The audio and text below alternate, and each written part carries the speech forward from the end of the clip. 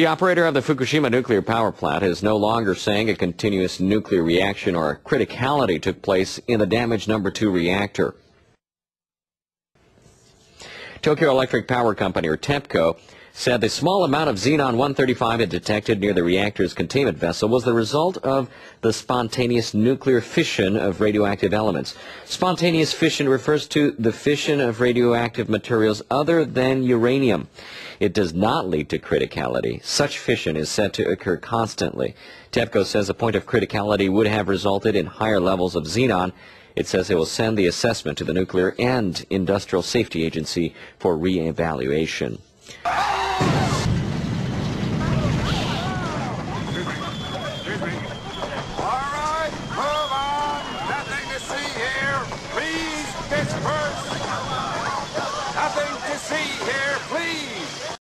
What the fuck? We asked NHK senior commentator Noriyuki Mizuno for some perspective on what's happening at Fukushima Daiichi. Here's some of what he had to say through simultaneous interpretation. It's not in a critical condition, but close monitoring must continue to avoid criticality. Melted uranium fuel is believed to be scattered everywhere in the number 2 reactor and its containment vessel. A neutron ray may be causing nuclear fission from time to time. So long as this reaction is localized and temporary, there's no need to worry about. But this time, the location of melted fuel or the amount of water inside is believed to be creating a condition suitable for continuous nuclear fission. Having said that, there's no change in the temperature or pressure in the containment vessel. Tepco is pouring boric acid solution to suppress nuclear fission, so it's unlikely that huge amount of radioactive substances will be released from the reactor. The government has been saying it aims to achieve a state of cold shutdown by the end of the year. It means bringing the temperatures inside the reactor under 100 degrees Celsius with the release of radioactive materials substantially reduced. But if nuclear fission occurs, even temporarily, new radioactive substances will be released, so it's difficult to declare that a situation has been brought under control. First and foremost, the condition inside the reactor must be grasped in detail. How much melted fuel still remains inside the reactor? How much of it has fallen into the containment vessel? Is the fuel submerged in the water? Those kinds of things.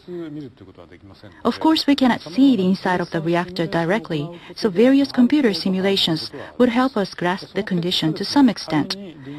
If we know that nuclear fission is likely, we can change the water injection method to prevent it from happening. The nuclear fission may be taking place in number 1 and number 3 reactors as well, as they also have melted fuel. So we need to know the conditions of other reactors in detail. That was NHK's senior commentator Noriyuki Mizuno. What the fuck? You...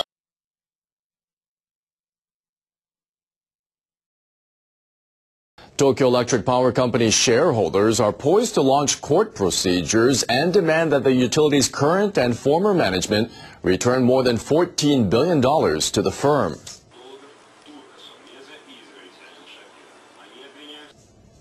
About 30 shareholders plan to file a class action lawsuit against roughly 60 executives who worked at Tepco over the past 2 decades. They claim that management failed to take adequate safety measures to protect the plant from an earthquake and tsunami waves. The investors say they will take legal action if the company refuses to demand that executives return a huge sum of money.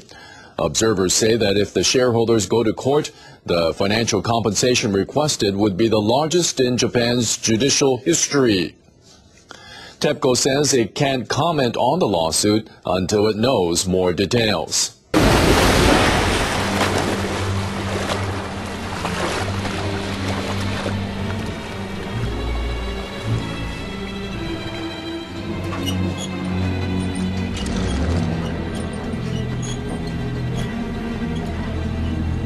You're going to need a bigger boat. Was a turtle by the name of Bert, and Bert the turtle was alert. When danger threatened him, he never got hurt. He knew just what to do. He ducked and covered, ducked and covered. He did what we all must learn to do. You And you. and you And you duck and cover. Be sure and remember what Bert the Turtle just did, friends, because every one of us must remember to do the same thing. Put this duck and cover.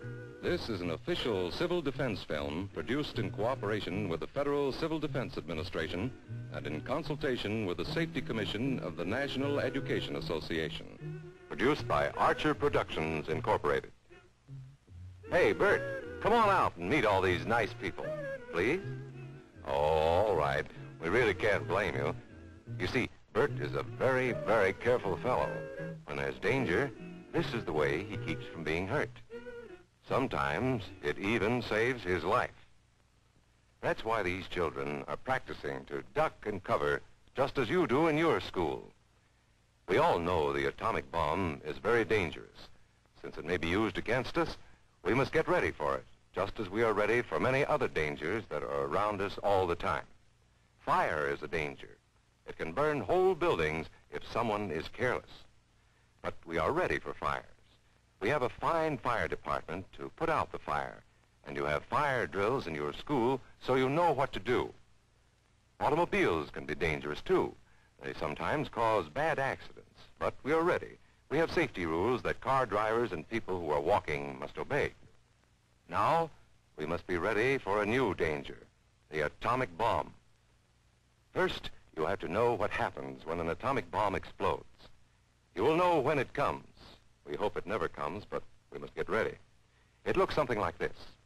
There is a bright flash, brighter than the sun, brighter than anything you've ever seen. If you were not ready and did not know what to do, it could hurt you in different ways. It could knock you down hard or throw you against a tree or a wall. It is such a big explosion, it can smash in buildings and knock signboards over and break windows all over town. But if you duck and cover like Bert, you will be much safer. You know how bad sunburn can feel. The atomic bomb flash could burn you worse than a terrible sunburn, especially where you're not covered. Now, you and I don't have shells to crawl into like Bert the Turtle, so we have to cover up in our own way. First, you duck, and then you cover. And very tightly, you cover the back of your neck and your face. Duck and cover underneath a table or desk or anything else close by. In Betty's school, they are talking about the atomic bomb, too. Betty is asking her teacher, how can we tell when the atomic bomb may explode? And her teacher is explaining that there are two kinds of attack, with warning and without any warning. We think that most of the time we will be warned before the bomb explodes.